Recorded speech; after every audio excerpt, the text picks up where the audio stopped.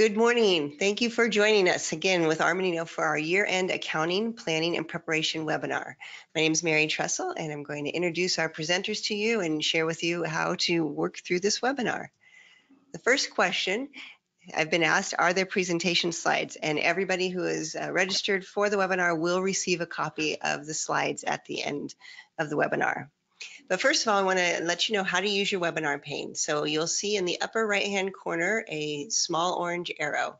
You can click on that arrow to minimize or maximize your webinar pane.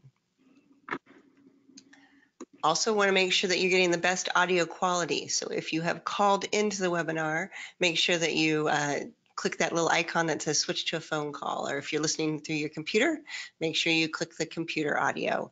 We do want to make sure you can hear this and not have an echo effect.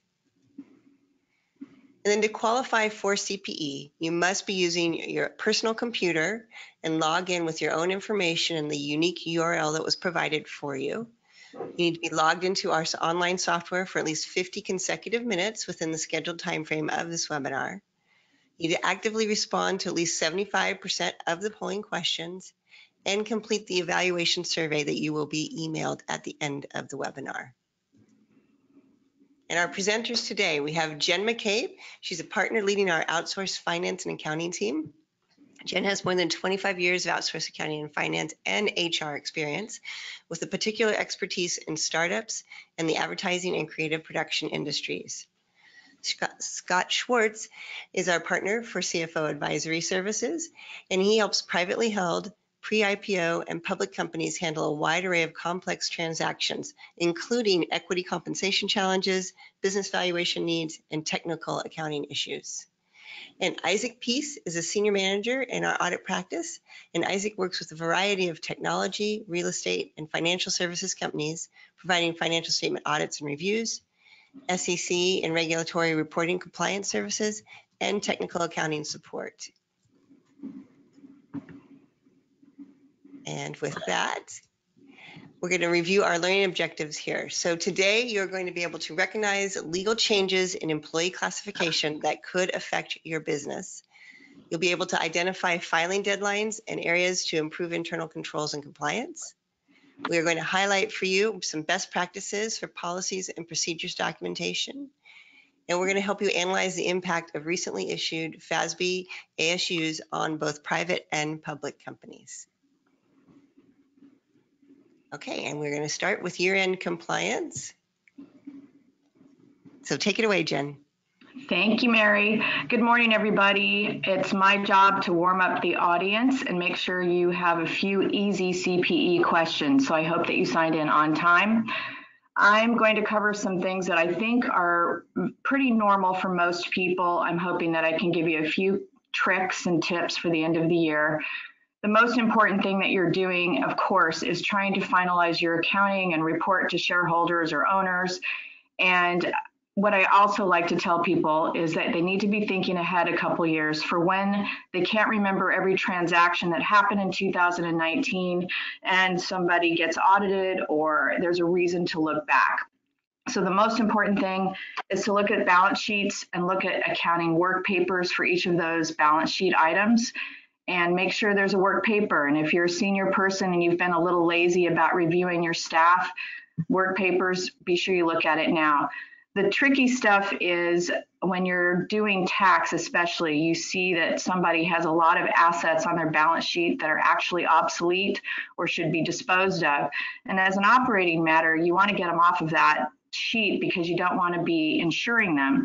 So look around the building, make sure that your fixed assets actually reflect what people are sitting on or using for work. Get rid of AR. Think about just giving up the ghost on things that you aren't going to collect. Look at bank recs. Again, this is something that staff people do and they get in a habit, and they don't actually look at the stale dated checks as a to-do list, as something to get rid of. It's time to clean that up. And Scott's on the phone because he knows that you have to get your cap table right. We'll talk about that. You don't want to report to shareholders anything that is reflective of a cap table that's incorrect. So that's something to really focus on. Yep. I think, Jen, that's right. And we'll kind of talk more about some some ways to get there, but I think it's just all about doing some reconciliations through the various systems, right? Cross-checking payroll to maybe your equity administration system. Did all the exercises get captured? Terminations, etc. Just making sure that those items tie out is really important to getting that cap table right, and being sure that, to Jen's point, if you're providing it to investors, to the board, to management, whomever, that it's accurate. So now is the time to start. Kind of December, I think, is the time to really start to do some of those reconciliation processes. And we'll talk more about that a little bit later as well. Yep, it can be embarrassing to have someone on the cap table who's no longer with the company. Revenue recognition is something we're also going to cover later, but it's time to look back and make sure you've documented, not just done revenue recognition correctly, but documented your process and your policy, and then think about 2020 and make sure you've got it right for that year coming as well. You're right at that pivot point. Leases should be capitalized. Everybody knows it, but check your P&L and look and see if there's something that's called rental of equipment or even lease expense. We still see it sometimes. Get rid of it. It's an obvious thing that an auditor would notice. One of my favorites is reconciling payroll returns to wages before the end of the year. This is a really important thing to do because you probably know that if you get someone's W-2 wrong and they bring it to you, they're likely to do that in March or April. And sometimes they do it in September or October.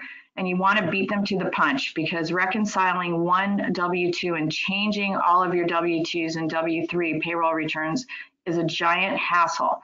So we like to recommend that people prepare a salary grid and just list everybody's gross salary, and then make sure quickly in January that it matches with your W-3 and your 940s, because the common mistakes that we see are that a payroll processor will fail to take account for a check that was canceled. A payroll check gets canceled, but the W-2 still shows it. Or a bonus is processed manually and the payroll processor didn't get it in the mix. And this happens with the big payroll processors. We catch them doing it every year on our clients. So take a look at that. And then if you're a CFO controller who helps shareholders and stakeholders with their taxes, it's not just paying the estimated taxes for your entity, but make sure you're supporting the owner of the company and paying estimated tax. And if you want to win some brownie points, make sure that you're talking to their tax person about the 199A strategy that they might be able to employ if there's a pass-through entity. There's such a giant tax advantage to that new rule that you want to make sure that you're talking to your owner or your shareholders about taking advantage of it and helping them pay their taxes on time. It can make you look like a star. All right, next slide. I'm going to hit this last payroll slide again because it's such a lot of work if it gets wrong. So check employee pay stubs, make sure that their addresses are updated. If you're using an HRIS, they should have updated it themselves, but don't assume anything. Make sure that you have documentation for Social Security numbers so you don't get nasty letters later. It's not good to get hate mail from the IRS. Year-end bonuses are an interesting thing for us. They cause a lot of questions. So if you have salespeople in particular, know if you're accruing or paying it. Be ready for those questions where people ask you inevitably, is my bonus included or not? The one that I got on January 5th should have been included. Make sure you're ready. Again, shareholder payrolls are a big thing right now. If you have an S Corp, and you're paying the shareholder health insurance premiums through the company, those health insurance premiums need to be run through the owner's W-2. And a lot of people forget to do that. So go back, look at the number that is the shareholder health insurance premium. And remember, you might pay one on December 28th and include it in the W-2, send it to your payroll processor so that it's correctly accounted for. Retirement plans, it's time to sit down and budget for that. Are you going to match? Are you going to accrue? Have you maximized the owner and shareholder contributions? It's time to have a meeting with the tax CPA, make sure that they're thinking ahead. The other thing to think about, and for shareholders, it's an issue, but it's also for employees, time for you to look at other comp. We've run into cryptocurrency payments. They have to be run through W-2s and people forget about it until later. Automobile stipends need to be run through W-2s. And this year, the hot items, which I didn't put on this slide, but I want to make sure everybody's listening, you have to run employee parking through their W-2. And the other thing that's coming up is if you have salespeople or executives who have fancy trips, or you have fun retreats that are a little more fun than business, technically you're supposed to add that to the W-2 as well. Obviously, you want to have a business agenda on these boondoggle trips, folks. But if you don't have a business agenda, be ready to put it on the W-2. And if folks are taking their spouses on these trips, that's been coming up. We've seen that. So put your hairy eyeballs on that W-2 stuff. The last thing on this hey Jen, let me jump in there as well. I mean, I think the other piece that we see a lot of clients missing or forgetting is on the equity compensation side as well, right? And that's a piece of other comp. And it could be W-2, it could be 1099 if you have consultants or advisors or even board members that do get equity awards and exercise. Or if you have restricted stock units, restricted stock awards, and there is a vesting, those are all taxable events. Hopefully, you've withheld, if they're non-qualified stock options that got exercised, or any of those restricted awards that vested. Hopefully, you withheld during the period, and that was the proper thing. If you didn't withhold, then you probably need to go back and figure that out. But even if you did withhold, then it's making sure that comp shows up on the W-2 as well. We'll talk about the ISO exercises in a little bit and some of the tax reporting around that, but we are unfortunately still seeing clients that are missing that non-qual portion. Either they didn't withhold or they didn't put it on the W-2. The other thing is around the $100,000 limit related to incentive stock options.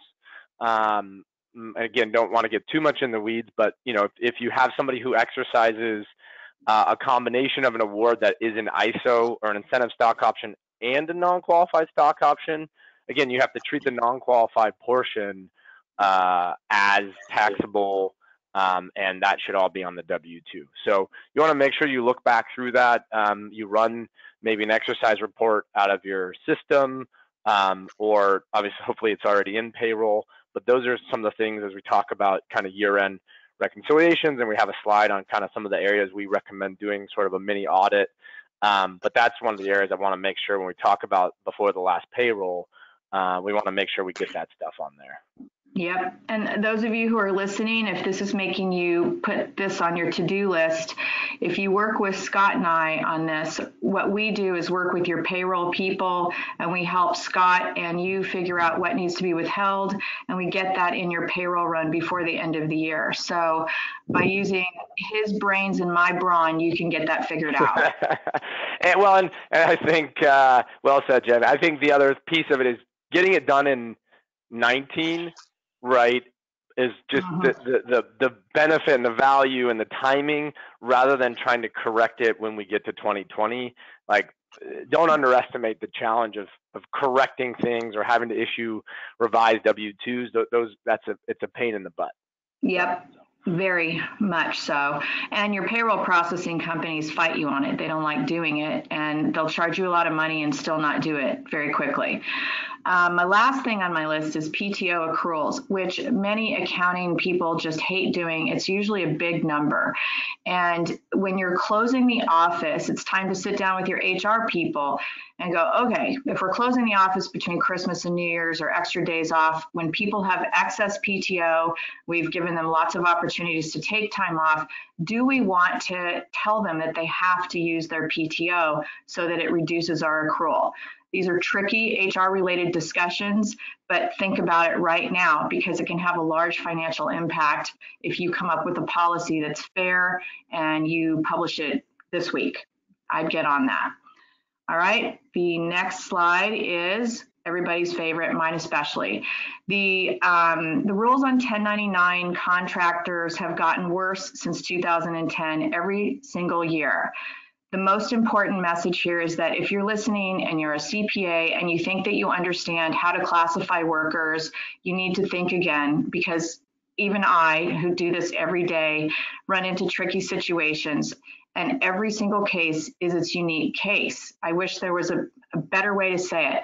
The court, though, meanwhile, has legislated this now. It's a law in California and many states that you classify workers as staff unless they satisfy very stringent tests. There are exceptions in California to this based on who has the most legislative muscle, really. People who are tricky with legislation and lobbyists are making headway. Most of us don't have that. If you're a doctor or a lawyer, you might be exempt. But generally speaking, if you are paying someone, you've got to put them on payroll unless they have their own business and they have a federal ID number and they have their own staff and they have all the things that make them look like a business owner. They also need to be doing work that isn't in the normal course of your business. So if we at Armanino run an accounting firm and Scott and Isaac walk in and they're doing some electrical work, I can probably put them on a 1099 because they'd be licensed as electricians, not as accountants. But if they come in to do accounting work, even though accountants can be exempt, they might not be exempt if they're working on my clients under my direction. So I always put the C test first because it's the easy one. Do they have their own business? If they don't, you just immediately put them on temporary payroll and don't screw around with it because we're handling a lot of audits with the EDD. Last year I did 21 myself, and the fines and penalties are very expensive, and it actually makes it cheaper now to put people on payroll.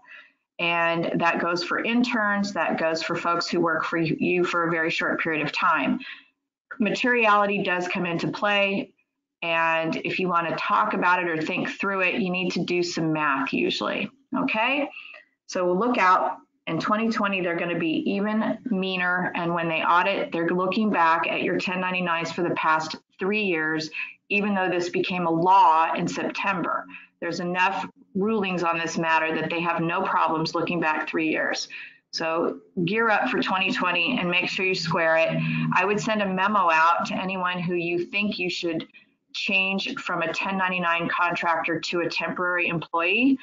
I would send a memo out telling them about their change in status. Now we can help you pen those memos. And I would also make sure that you finish paying them on a 1099 and cut that off on December 31st and make sure every penny next year is put through payroll so that you are giving them a 1099 this year and a W-2 next year, and you're not giving them both a 1099 and a W-2 in any single tax reporting year, tax filing year, okay? Let's hit the polling question. Just one moment. Okay, I'm going to read through this for the audience. So if I pay Scott a fee to provide a service to me, which of the following will allow Scott to be treated as an independent contractor? A, Scott only works for me 2 hours a week remotely. B, he owns and operates an independent business with his own staff. C, he does work outside the normal course of my business. Or D, both B and C. So we're going to give you another few seconds to weigh in. I don't remember signing up to be the Ponzi in this polling question, by the way. I think you're the electrician in this scenario. Ah, okay. All right. Fair enough. Actually, you just work for free for me, Scott, anytime I need. All right, we're gonna close that poll. So get in your vote, and then we will give you the correct answer. And Okay, the good. We've correct got smart answer. people. How'd they do, Jen? That was good. 82% is great. People are learning this. I'm so happy. Most often the question that we get is that, well, what do I do with someone who only works for me for a couple hours? And here in Los Angeles, where we have production companies, if someone shows up on set for 2 to 3 hours, you still have to put them on payroll. There are all sorts of things to think about. Of course, if it's immaterial, guys, you know, I'm not going to put it in writing, but you might be able to wiggle. But I would be very careful about wiggling. All right, let's go to the next. Move on to our next slide. And that is this is just awful, this slide. We're gonna send it out to everybody. I think the only point to make here is that we can't assume that all 1095s are due the same time and all the 1099s are not due on the same dates anymore. The rules generally are the same.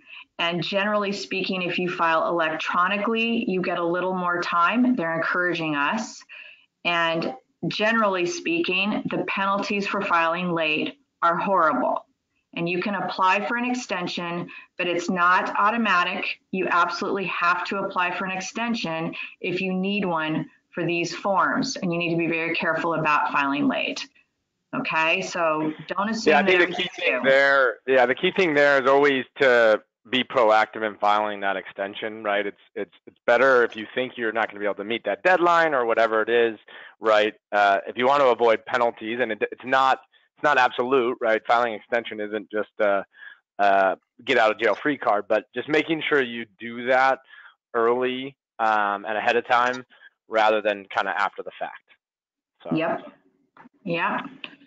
Let's jump to the next slide. One of the other items, and again, this is, again, kind of to the forms and some of the year-end compliance items to think about is around disqualifying dispositions. So we were talking about incentive stock options and non-qualified stock options earlier. Incentive stock options, right, when I exercise, they're only taxed for AMT purposes, for alternative minimum tax purposes. And then you file the 3921s and 3922s, and we'll talk about that in a moment. But when somebody sells, so a common thing that people are doing these days are secondary transactions. And again, depending on how that's structured, but if somebody had held ISO shares, meaning they exercised last year and they're selling in a secondary this year, right? That would be a disqualifying disposition, and that needs to be reported on the W-2. So if somebody sells within 2 years of grant or 1 year of the exercise, it's an or thing. It's an and thing, meaning that they have to hold it 2 years from grant and 1 year from exercise. So if I get a grant on January 1st of 2018, right, and I exercise on January 1st, 2019, I'd have to hold that till January 2nd, 2020 to have a qualifying disposition. If I sell before then, that would be considered a disqualifying disposition. With private companies, it's typically a little easier because because your stock isn't liquid, when people are selling. For public companies, a little bit harder, and you should be doing these surveys. Again, I'd recommend doing them now, and basically asking people, hey, have you sold any shares, ISO shares? Again, recommend putting in the date of the ISO shares were exercised because you should have that tracked, etc. But that's something where we go back to that payroll piece. That's something you got to make sure gets on the W-2 if they did have a disqualifying disposition. Similarly, again, for our public clients, the employee stock purchase plan, disqualifying dispositions. So same thing, if it's 1 year after the purchase date and 2 years after the grant date, so that same rule applies, then it's a qualifying disposition. But if they sell those shares within that period, that's a disqualifying disposition and needs to be reported on the W-2. So little nuance there, and it's, again, as a public company, it's a little harder to track these things. So that's why you do the survey. And it all comes back to kind of to what Jen was talking about. It all comes back to risk. The survey is a nice way to say, if the IRS comes back, hey, we surveyed people, we tried to get this information, and that kind of gets you a little bit off the hook. I think, again, if you're a private company and you're doing secondary transactions at all, maybe they were taxed as part of the transaction, but if somebody held ISO shares, then that's something you want to make sure you report. So let's go ahead and jump to the next slide. This is, again, an easy to-do list, which we'll include for you guys. The 1099 filing readiness is also something to do now. Run that report. Make sure that you've got W-9s for all vendors so that you can show that you did get that and you had it on time. And if people are reluctant to provide you with their social security number, you know what that means. You need to tell them they have to give it to you, period, end of story.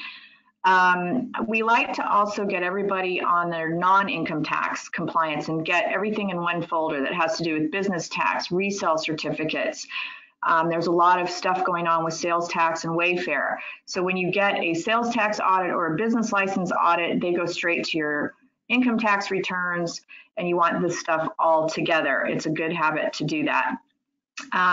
In terms of HR stuff, people forget that sales incentive plans for salespersons are fringe benefit plans, just like a medical plan is, and you want to renew them. They need to have an end date, so work with your HR team. You have to report to folks who have sales incentives and provide them with documentation of what they've earned or not earned. And of course, it's time to update handbooks. It's time to make sure that you're planning for training. If you have to do sexual harassment prevention training next year, get it done. Get it out of the way now. Next slide. I think, Jen, I was going to add two things that actually aren't on the list, but I think on the sexual harassment training, I think that is a big one, especially for California companies, right? There's some big regulations around that. But two other items I was going to add to the other compliance, 409A valuation, right? If you do your annual valuation at year end, hopefully that's already kind of part of your year end planning, but that's typically a compliance item. We see a lot of companies doing that with a 12/31 year end date. The thing to remember, right, whether you do it 12/31 or you do it another time, typically there's kind of a 1 year sort of availability, right, or applicability for that, unless you've had some sort of material milestone or material event, then it would be a shorter period. The other thing, which isn't directly related to year end, but another compliance item that we have clients thinking about is the qualified small business stock, which, again, we're not going to go in depth into it, but it is what it allows for is if you qualify, or if the people that sell stock qualify for qualified small business stock, they can basically eliminate $10 million, up to $10 million of capital gains. So it's really powerful.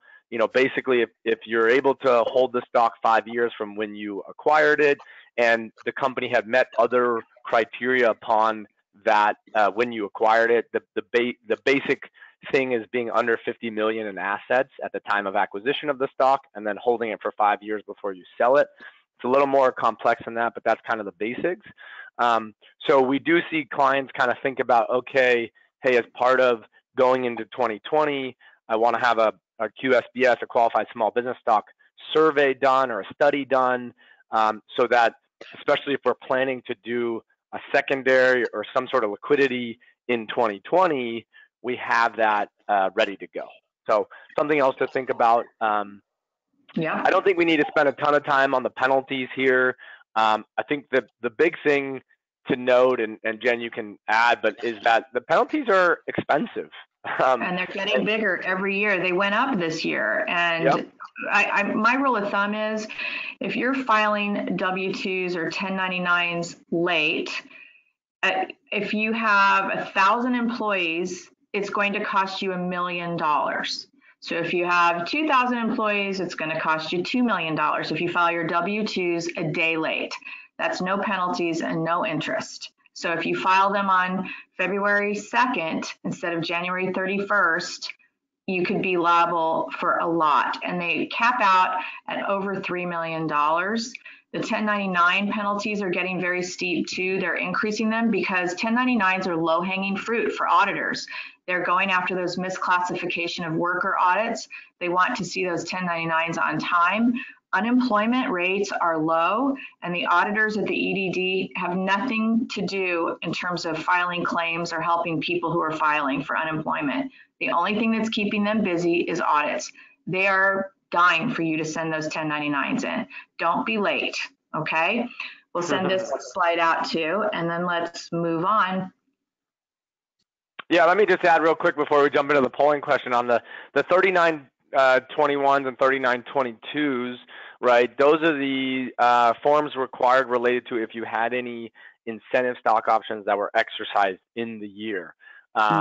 So it's a little bit, again, of a nuance. We see a number of companies that, you know, because they've had exercise activity, they're aware of it. But we still find clients, it's not even that new anymore. I think it was implemented in 2013 or 14 that the IRS put this into effect. There's no withholding upon the ISO exercise, but it doesn't mean you don't have to report it, right? You have two reporting obligations. One is to report to the employees by January 31st and give them an information statement, and then to file with the IRS by, if you do electronic filing, by 3/31, paper filing by 2/28. So those, again, are important pieces to make sure it's not something you're thinking about every day. It's not also going to be something that's in payroll. That's I think the trickiest part, right? If you're populating W-2s and 1099s, you're pulling that information from payroll. An incentive stock option exercise isn't going to be in payroll, again, unless maybe it was a disqualifying disposition. It's not going to be in payroll. It's going to come out of your equity system. So again, if you need help filing those or understanding what to do there, let us know. Our team is actually sending reminders to clients right now to help them on that. And our team knows equity systems, so they can pull the data right out for you. And really, it's an easy transition. So let's go ahead and jump into that polling question. All right. So the polling question is, W-2 filing penalties can exceed $3 million. Is this true or is this false? So we've got a few of you voting. We'd like to see the majority of you vote so we can get you that CPE credit. All right, it looks like we've got the majority of the group has voted, so we're going to close it. And we've got the majority voting true. Jen or Scott, is that correct? It is true that they are capping out at $3.2 million for large employers. So that's why we're trying to get everybody to file on time. That was a trick question, Jen. That was a trick question. 3.2 million. Yeah, let's go ahead and jump to the next slide. And again, I think these are just some areas where we want to get people thinking about. We're not going to go into a ton of detail. We do have some slides that provide some great lists that we don't want to just read off of. But in thinking about kind of preparing for year end, there's a lot of the compliance stuff that Jen and I have talked about, and Isaac is going to cover some of the new accounting guidance. But some of the other things to be thinking about is inventorying your policies. What do you have documented? What don't you have documented? I used to use the example if Jen gets hit by a bus and she's no longer there, who knows what to do? I try and change that to be less morbid and say if Jen wins the lottery and she leaves us, do we know what is going to is that person's going to fill in and do? Infrastructure planning, what systems are you investing in next year? What does that look like, right? And starting to think about that. This is the time to do that. The year-end mini audit, and we'll talk about that in a couple slides. I think that's really important. If you do get a full financial statement audit, even if you don't, I think it's best practice, but especially if you do have a full financial statement audit, doing a sort of a mini audit of your books, doing reconciliations, I'd say that's really important as you plan for 2020, and maybe that mini audit bleeds into next year. That's fine. These are just a couple of the key procedures. Not going to go through this very detailed. These are a couple of the key procedures that we recommend. Again, making sure that you have documented and that you're leveraging technology. Go ahead to the next slide. Scott, if I can jump in really quick. Sure. From a financial accounting and reporting standpoint and year-end audit standpoint, having these in place, if they're documented, it can have a huge impact on the audit. And from the flow of risk assessment all the way down to the testing that's performed, oftentimes companies don't have good documentation in place. They may have great controls, but they don't have good documentation in place. And it can result in more audit time and delays in the process. So the more that you can have these summarized and well documented and have an accurate inventory of these policies, as Scott was talking through, it can have a huge impact on your year-end audit. That's a great point, Isaac. Thank you. And just some of the new guidance, and Isaac's going to cover even some of the other items. These are the big ones. They're all important to understand, but these are the big ones. I will tell you, we still have clients that haven't adopted 606, even though for fiscal year starting, basically January after December 15th. But if you're a calendar year end, it would have been FY19 that you would have to adopt 606. Again, that's important to get going. Lease accounting, Isaac's going to talk about. We had a little bit of a reprieve, so we'll talk about that. And there's a new equity accounting standard, which actually is simplifying things for clients to basically treat non-employees like employees for share-based compensation. So it's a nice simplification. You do have to do a little bit of an analysis to get an entry potentially run through retained earnings to kind of true it up. But it's nice. You no longer have to mark to market non-employees. So if you have them, you have to do an adjustment as of whatever adoption date you choose. But then if you had a new employee start in March of 2020, then that person would be treated like an employee for fair value purposes and for accounting purposes immediately. So let's go ahead and jump to the next slide. Other kind of equity accounting related items that we recommend. So again, potentially doing an analysis on the non-employee classification would be something to consider as part of the year-end process. Again, it might be a 2020 entry, a January 1st, 2020 entry, although we're seeing a lot of clients that are saying, hey, I want to adopt it 1/1/2019. So it's up to you. That would be an early adoption for private companies. But if you want to do that, you can. But other items are around on the valuation side, making sure that you get your projections set up if you're doing a year-end valuation, making sure you have those aligned, your peer group, making sure that gets updated and reviewed.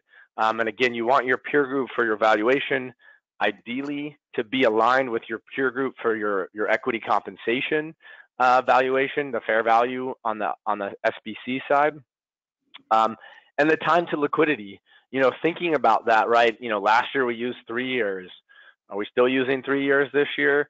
Maybe. But what does that mean? Those are, I think, assumptions that are important. For equity awards for stock-based comp, hopefully you're not still applying a forfeiture rate. There was guidance 2016-09, ASU 2016-09, that allowed you to get rid of the forfeiture rate. So hopefully you're not applying that still. And then these are some other assumptions, again, to look at from a year-end perspective, but then also going into 2020. What are we doing? How are we categorizing these? And then if you do have any cash settled awards, making sure obviously you mark those to market as part of year end. Let's go ahead and jump to the next slide.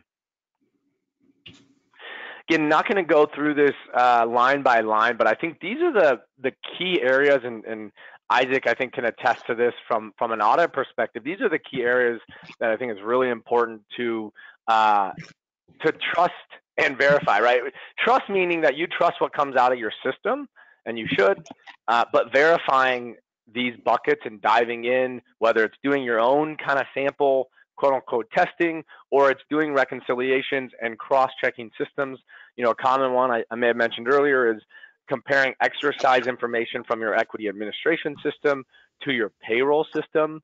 If there's non-qualified stock options, and things like that. So doing some reconciliation and tying those things out is really important as part of the year-end process. Okay, and now we are on to our third polling question. And that question is, which accounting standard adoption will you focus on the most in 2020? Is it ASC 606 revenue recognition? Are you still trying to get up to speed on that? ASC 842, the lease accounting standard? ASU 2018-07, the share-based compensation? The question, your answer might be, I don't know what any of these are, so I need some help, or none of the above. So we're looking to find out where you're going to focus your energies in 2020. And it looks like we've got a large amount of the group. We're going to let you go for just a couple minutes more, a couple seconds more, I should say. All right, we're going to go ahead and close that poll. And it looks pretty evenly split between revenue recognition and lease accounting. That's awesome. Yeah, no, I mean, I think those are the two big ones. That makes a ton of sense. So, yeah, Isaac, let's talk through kind of some of the other standard updates, and you know, there might be more that people put on their list for 2020, depending on what of interest you tell them. So. Yeah, thanks. I think the big one out there is obviously revenue recognition. That's private companies, or if your fiscal year calendar, as Scott said, should have been adopted, you know, for this year. And if you're trying to catch up at this point, it's a difficult process. It is something that we can help. We do have companies that are a little bit behind the game for whatever reason. It is something that we can help with. But from just an accounting standards update, from a global perspective, the FASB is going to take a deep breath and taking a step back and said, let's give private companies and smaller reporting public companies a break. Let's give them some additional time to work through issues and adopt new standards, you know, in light of the huge change that the revenue recognition standard could potentially be on companies, to the scope of the potential lease, or the lease standard. And there's some other ones out there. That big one that's kind of coming after the lease standard is the financial instruments and credit losses specifically. It's commonly known as CECL is the acronym. It stands for Current Expected Credit Loss. But the good news on all of these standards is that the FASB has pushed these back. And I'll talk a little bit more about each one of these in just a minute. But then outside of just the deferrals, there are a couple of other things that we do want to touch on briefly. And first is the expansion of private company rules on the recognition of the variable interest entity. This is very unpopular standard for a lot of private companies, and a lot of them have elected to not comply with the standard and to take a scope exception in their audit report and their audit opinion, because they don't feel it adds value to users of the financial statements. The FASB has come out with some additional guidance for private companies that we'll touch on as well. And then the last one that's not outlined in the slide, or in the slide deck, that I do want to mention is some additional guidance for nonprofit entities, and specifically related to the accounting for goodwill in an acquisition. Previously, there was guidance issued to private companies that allowed them to not separately recognize goodwill or intangible assets related to customer-specific items and non-compete agreements. Private companies were then allowed to subsume those items into goodwill and not have to recognize them separately, and have separate valuations done, and keep separate reporting for amortization and all that fun stuff that goes with it. That guidance is now applicable for nonprofit entities. And additionally, then now nonprofits can also elect to amortize goodwill over a period not to exceed 10 years.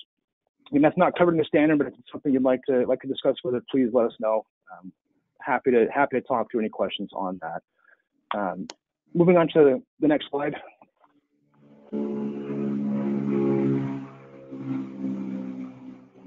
This is our second to last polling question. So have you started the process of analyzing the impact of the new leasing standard on your organization? So yes, no, or I don't know. We're going to give everybody a chance to log their vote. Again, remember you need to answer 75% of the polling questions. So if you've participated in the last 4, you're good. If you missed one, you still have another polling question to respond to. And we are going to go ahead and close that poll. So it sounds like the majority of the group still needs to do that process to analyze the impact of the new leasing standard. Yeah, and this is not actually that surprising. This is a big part of the reason why the FASB has decided to defer the effective date of the standard. They've seen a lot of the issues that public companies had to go through with the adoption of this guidance, and they're giving the private companies some additional time. But in terms of a global kind of viewpoint of the new standard, especially as majority of the group hasn't yet started kind of digging into what's required, the big impact of the new lease standard is that the companies now have to recognize lease liabilities on the balance sheet. There's going to be an offsetting corresponding right to use asset for operating lease agreements, but every lease has to be on the balance sheet, with the exception, there are a few things that are scoped out, specific types of leases for intangible assets, things that are non-regenerative, biological assets, if you're leasing inventory, if you're building assets that are being leased, and then anything with a term of less than 12 months, those are scoped out. Otherwise, leases have to come onto the balance sheet. It also muddies the waters a little bit in going towards more of a principles-based standard than a prescriptive standard, in that the bright lines for is this an operating lease versus a capital lease are now gone. Uses terms now like the majority of the economic useful life, or the majority of, or significant majority of the net present value of future payments. And so it's up to companies to make an accounting policy election and determine what those thresholds are going to be internally. This is in line more with international standards. It's going to be interesting to see how and what happens as companies adopt the standard. There are certain opportunities for some judgment that's going to go in by management on this. We'll go to the next slide.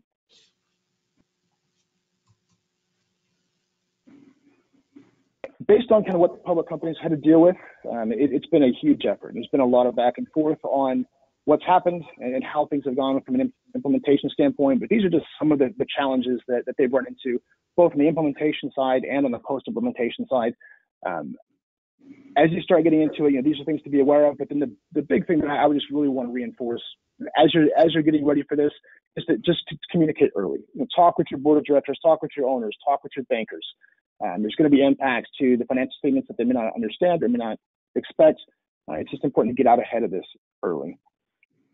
Yeah, I think that's a good point. That's a good point, Isaac, is coordinating with external stakeholders. I think sometimes people kind of forget that, but there is going to be a change. If you think about bank covenants and things like that, and those are all impacted by this for sure.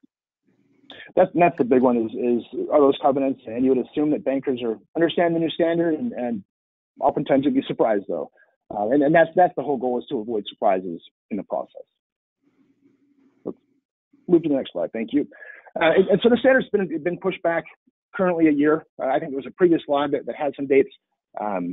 Those were the previous dates, but originally the standard was effective for calendar year companies started in January 2020. So from a technical standpoint, years beginning after December 15th of 2019.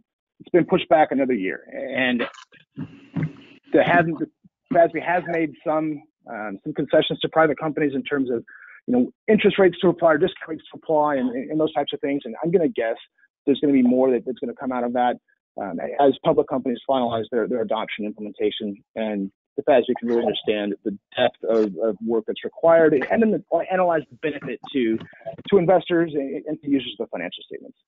But the takeaway from this is that the standard has been deferred for another year, and you have time to kind of get your feet under you with this. I know the focus has been on revenue recognition, but as you look at this, please reach out to us. Happy to help. We have people that are really deep into the standard, understand it inside and out, and happy to be a resource for you. The next thing I want to touch on is the credit loss standard. And as I mentioned, this is the big one that's coming after lease. So the first was revenue recognition, and then lease standard. Scott touched on the stock comp. But then the credit loss standard is the one that's coming next. And it changes how companies have to recognize anticipated credit losses from a current standpoint it's based on an incurred loss methodology, meaning that the loss has to be probable, estimated before it's recognized in the financial statements. It's moving to a standard that it's going to use prospective forecasts on what's out there, what's potentially out there. That's based on historical experience, current economic conditions, and then forward-looking statements that you can support. And again, this is where there's going to be a lot of judgment involved. It's going to take some work in getting your policies developed. Let's move to the next slide, please. Thank you. And it's going to cover really almost everything. There are some exceptions to this, but from a typical balance sheet standpoint, if you have loans that you issue to customers, you're in the scope of this. There's held to maturity debt securities. There's available for sale investment securities as well.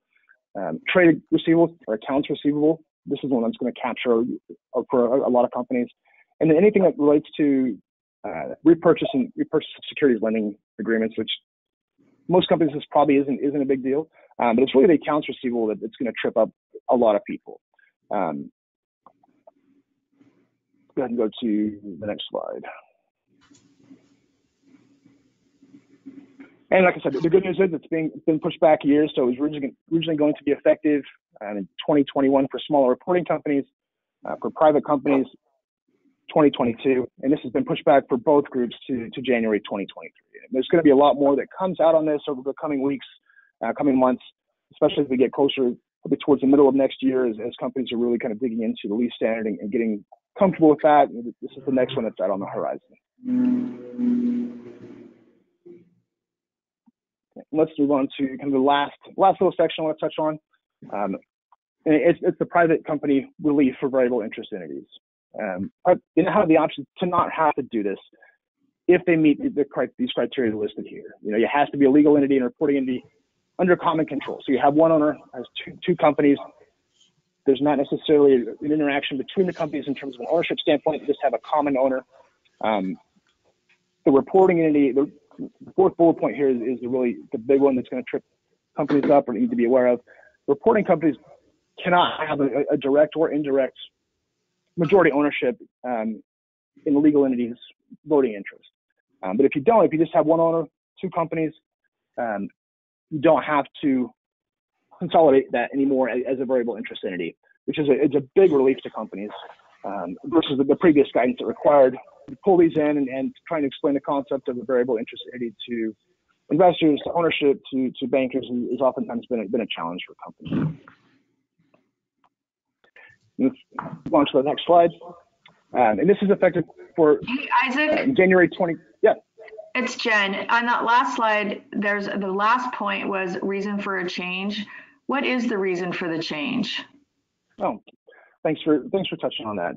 It's really designed to improve information and the consistency of the information in the finance statements for users. There's been companies that some have adopted, some have not adopted, some have disclosed certain things, others have disclosed other things based on how they're interpreting the standard, and it's really designed to give the readers of the financial statements the information they need without muddying the waters and having things be more comparable than they've previously been. And the last is just, it's going to be easier. It's going to reduce the cost. You're not going to have to spend as much time or resources analyzing relationships, analyzing interests back and forth between companies under common control. It's just relief. It's to make things easier and faster. All right. Sounds like it's going to be more consistent more than anything. That's the goal. Yeah, absolutely. That's the goal. It's going to be effective in calendar years 2021, so years beginning after December 15th, 2020. You can early adopt it. At this point, it's a relatively new standard, but I am having conversations with clients now about do we do this or not. If you elect to do this, there is going to be an impact on your financial statements from deconsolidating a previously consolidated variable interest entity, but it's something that you have time to work through, and we're happy to help with that. So it will take time, but it's going to simplify. So that's why people would do it early, whereas usually when there's new stuff, you put it till the last second because it's a pain. But this sounds like Absolutely. It might be worth doing and spending the time on it because it's going to simplify things. Yep, absolutely. And as you evaluate the standard, I would also really encourage you to talk to kind of your primary users of your financial statements. You know, is it a bank? And if it's your lenders, really kind of talk with them about the standard previously required us to include these entities. We're now allowed to not have to include this. Do you want to see this information? Does this impact your analysis of our company and our ability to repay loans we may have with you or our relationship? If they come back and say yes, and we want to see it, you still may be stuck, right? You may be forced to continue to consolidate it. But if they don't need that information, it's an opportunity to not have to include that anymore. So the earlier you get out in front of this, I think the better. But you do have some options here. Okay. Okay, and we are going to have our fifth and final polling question. So we are wanting to know, what challenges are you facing related to your internal accounting team? Are you facing turnover, competency gaps, a need for more training for your internal accounting team, need to improve your technology, or none of the above? So we'd love to kind of have you just let us know how your internal team is performing or where they may need some assistance. And we've got almost the whole group has voted here. Hold on just a moment too. All right, we will go ahead and close the poll and share the responses. Pretty consistent. I mean, Doesn't get much more even than that. Yeah, exactly. So, yeah, all right. Well, I think these are challenges that all of our clients are facing, and it's not surprising that in some ways not surprising that it's consistent in that way. So, yep. Agreed. Okay, so we have just a couple of minutes left on the webinar, and we're going to go through some questions that have been submitted. But if you have a question now, please go ahead and type it in. If we don't have time, our experts will get back to you afterwards. And I'm going to ask us to advance the slide so you can see their email addresses as well, in case you'd like to reach out directly. But I think the first one's for you, Jen. It says, I have a question regarding 1099 drivers for a trucking company. So can you give some guidance on that? And then the audience member also would love to talk to you later, but do you have a little bit of just overall guidance on that? There's no way I can answer that at the moment. As most people know, the Uber drivers out there in the world are part of a big class action lawsuit where Uber is disputing the ruling. Now, Uber is disputing it and saying that they are the seller of an app and that the drivers have nothing to do with them. That's kind of a tall order. Other companies have been specifically ruled against. I encourage you to look at the Dynamex case, which is from April of 2018. The Dynamex case in the California Superior Court specifically ruled that drivers had to be employees. So it's going to be very hard. You're boring me. You're boring me with your case law. Sorry. I think it sounds like you should connect with this person. I mean, I think the reality is any sort of 1099 W-2 issues are going to be very company by company specific and case by case specific. Yeah. So yeah. I would say you should definitely connect with with them. And yeah, I know there's we work with a company, Convoy, who does a lot in the freight and like logistics and the trucker kind of business, and so it's a very interesting space for sure. Yes. And here is another very straightforward question, though I think that Jen can get in the last minute here. Do we have to issue 1099s to lawyers, accountants, and other professionals that we did business with during the year? Yes, if they're not incorporated and they're an LLC or an LP, you are technically supposed to issue them a 1099. Okay. All right. Well, we are running out of time, but we really do appreciate everyone logging in. Again, this is the contact information for our presenters. Feel free to reach out to them directly. And I do want to let you know that you will receive a copy of the slide deck within 48 hours. You're also going to receive a survey. And if you would like that CPE credit, you're going to need to fill out that survey in order to finalize the process. So thank you to our presenters. And thank you for joining us on this webinar today.